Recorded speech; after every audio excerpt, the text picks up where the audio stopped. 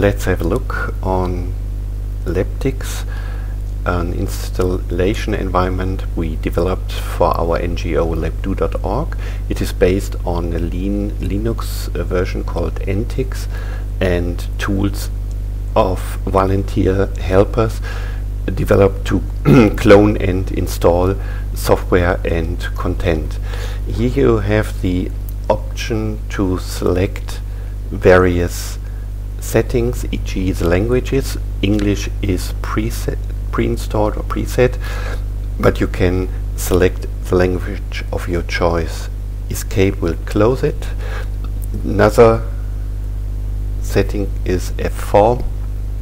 For instance, you can load all this environment into RAM. Then you can remove the CD or the boot media at the end. And persistence, if you want to modify this environment, you are root, you can change anything, you are administrator. But persistence, be careful, if you change this tool, you can also damage it and or overload it, and that's not helpful. In case the boot will not come to an end, it will stop. But during starting the system, you have here two other options: fail-safe boot and save video mode. Try those in case you will not see the desktop at the end of the boot process.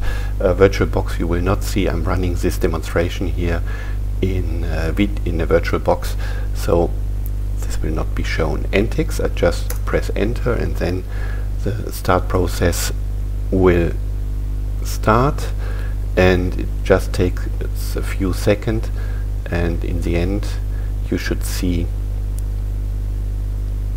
this desktop.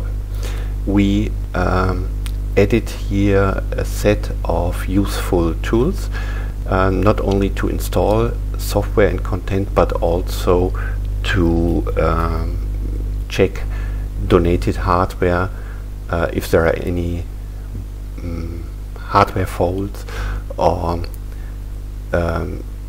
if you have to work on the hardware, clean it or repair it. Here you will see the basic information, if it is a 32-bit or a 62-bit CPU, your boot media, RAM, and installed internal disk drive. Here you will see a set of installation tools. We have the Labdoo installer, a graphical installing tool, auto deploy and content installer, terminal-based solution. This is for users who like a graphical user interface. This tool is auto deploy is a very powerful tool, a lot of settings and checks. It is terminal based. Here we start with pSensor. It is a tool checking the temperature inside an installed hardware. As we run it in a VirtualBox, we only see two informations here. Usually you have 6, 7, 8 or more temperature information. If there is not much load on the system and you already see more than 60 degrees, then you should check the hardware, clean the filter, or check the CPU if there has to be added some paste, some liquid to the cooler, but please ask technical helpers who are able to check that. We also added Stress CPU, which is a terminal-based small tool. It will wait 10 seconds, so you have time to prepare some hardware information, and then it will put load on the CPU up to 100%, but that is only done for 60 seconds, because if you do it too often or too long, you might damage your CPU or your hardware, and then it will be counterproductive. Here you can see if the temperature will be going over 80 degrees. If so, again, you should check the hardware, because otherwise, if you bring it to hot countries where schools are located, it might run in Europe or USA, but not if it's a school in very warm countries. Terminal, LX terminal is a typical terminal which you can use for interaction with the system if you are used to. SpaceFM is our file manager, and it is very important. For instance, here you can see the drives. I have an external disk. Typically it is lettered. The first internal drive is SDA, next one is SDB, SDC, and so on. You can see here a minus, so it is not mounted, it is not made available to the Linux system. If you just click on it, it will change to a plus, and you will see the content on the disk. Here are the images I downloaded from our FTP server. Here I can show you one way how to install these images. If you may make a right mouse click on the folder, you will see the Labdoo image installer, which is a very tiny, very small tool. If you click on it, it will just offer you two options. If you want to shred or not to shred the internal disk, which means by writing random data to the disk drive, the data is removed from the disk, and here you can, if you already know it, set the host name. This is the Labdoo ID number, as we tag each donated laptop in our online database.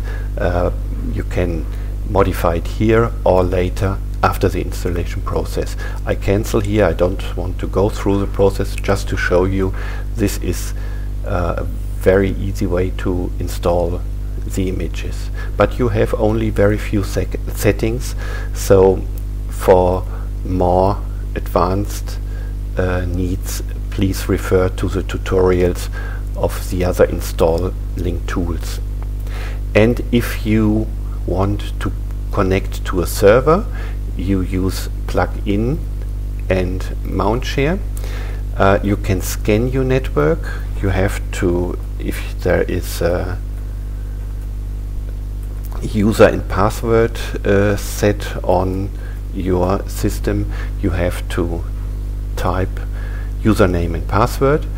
If you don't want to wait for the scan process, you can type the IP number of your server, select the share, and then it is mounted, and you can have access to the downloaded images as well. So both is possible, either server or external disk drive. Let's go on. Firefox, I don't have to explain. We also use it to visualize PDFs. In the doc folder you will find some helpful PDFs, and you can read it, which is recommended.